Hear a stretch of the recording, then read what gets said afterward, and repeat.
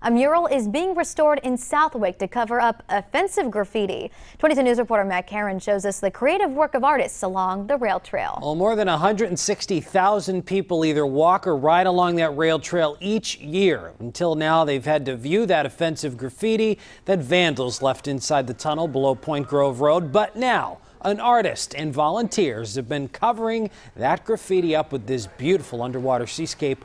One side represents the ocean. The other wall is the Congamon Lakes.